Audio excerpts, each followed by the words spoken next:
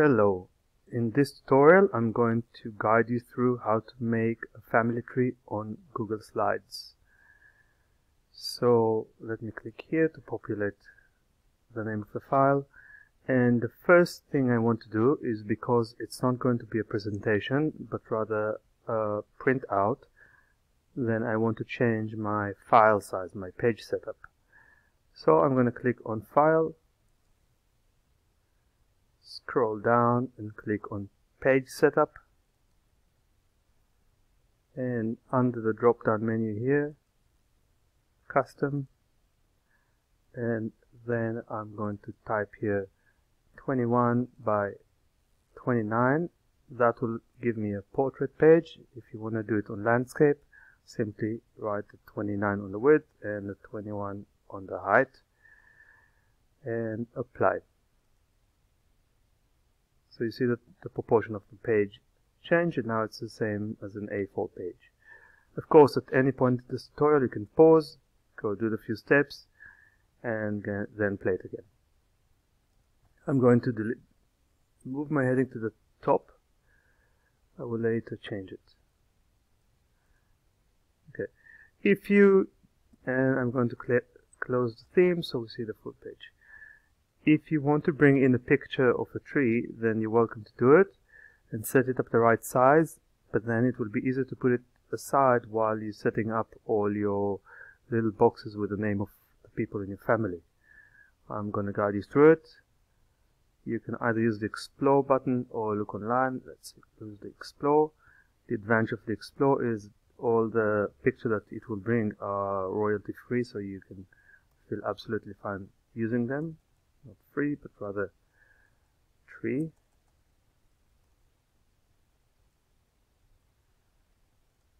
Images, and choose an image that you like for your family tree.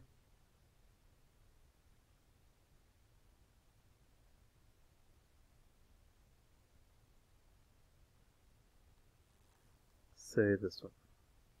Click the plus, and there we go. Then adjust the size so it fits on the page.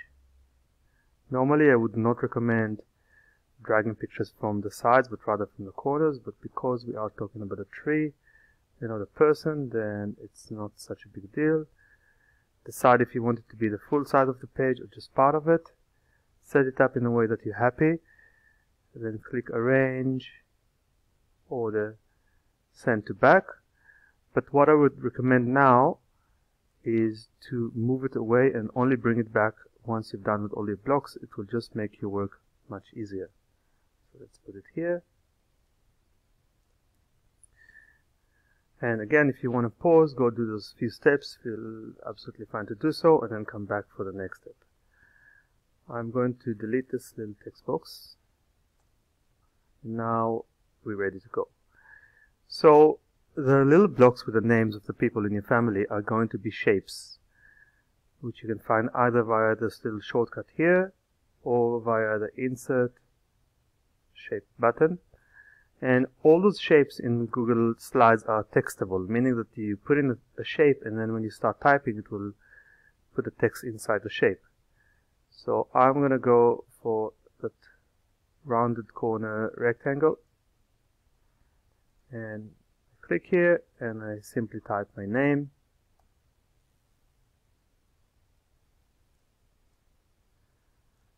And I recommend working with your basic block, adjusting it until you're happy, and then multiplying it. What I mean by that is that once I've got the block here, I'm going to make the text a bit bigger, let's say 24. I'm going to center the text both horizontally and vertically in the box. I'm going to choose a nice background color for the box using the paint bucket tool. Set this orangey. I'm going to set a slightly thicker border, and I'm going to change the font to something a bit funkier, like this Aladdin font, and maybe make it just a little bit bigger. So 36. There we go. So this will be my building block for all my family members. I can later on change the color and change things, but it's easy to just copy and paste one building block than recreating it again and again. Because when you copy it, will copy all the properties of it. So it will copy its color, the font, the size, and everything else.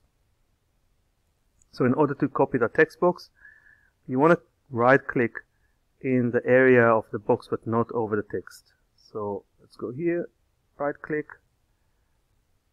copy, and then left click anywhere on your page, and then right click in the same place and paste. So now I've got another box and I can move it up here, and I'm going to paste it again, and you can use those align tools. Those red lines tells you that these two boxes are aligned, they're in the same line. And I'm going to write the names of my parents here. Mom, Ahuva, and my father, Daniel. So this is the beginning of my tree. I can drag over all those shapes and then move them further down together to make more space. And now the nice thing about Google Slides is that if you take the line tool now and you choose that line which have the two dots on the ends, and you come near your shapes, you see that automatically get those purple handles because it sees that you want to make some sort of a mind map. And then you can click here and drag into the next box, and you can see that those handles will appear here, and you can then connect the two boxes. So now if I move that, the line is just going to move with it. So that's quite helpful. Where it's not perfectly set up yet is that if I now want to connect myself to my parents and I choose the line again, I do get that sort of anchor point here, but it only comes in the corners of the names and not on the line. But still you can just eyeball it and drop the line here, and there we go. The main difference here is that if I move the names now, the line is not going to move with it. So you're going to need to readjust it. And that's how you can build your family tree. And now that I've done that, I can start adding my grandparents. So paste.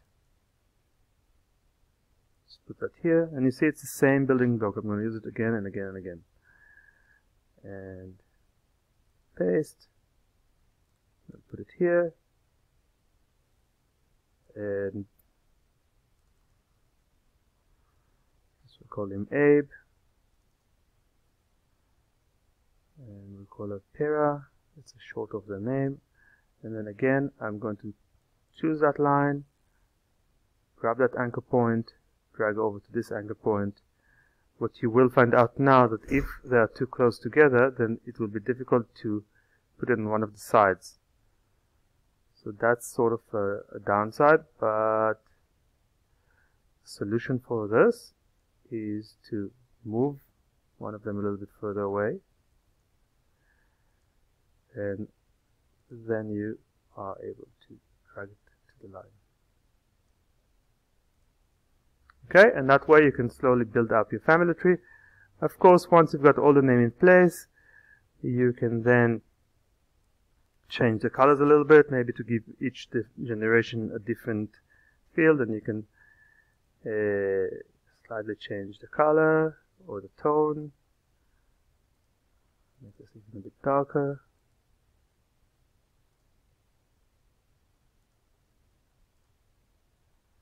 Okay, so you can play around with that, and when you're finished, you will then take your tree, you put it back on your page, and there we go. Okay, so that's just a little idea. If you find now that the lines are disappearing, you can move that again. You can drag over and select your entire boxes, and then you can adjust things which will apply all of them. So I can go now and make the line thicker for all of them, and maybe I want to choose a color for my line. I'll choose blue, and there we go. Put the picture back over it. Now it stands out more against the background. And the last thing to do is, of course, change the heading. Let's call it family tree. We want a capital there. Let's give it a bright color so we can see what it says.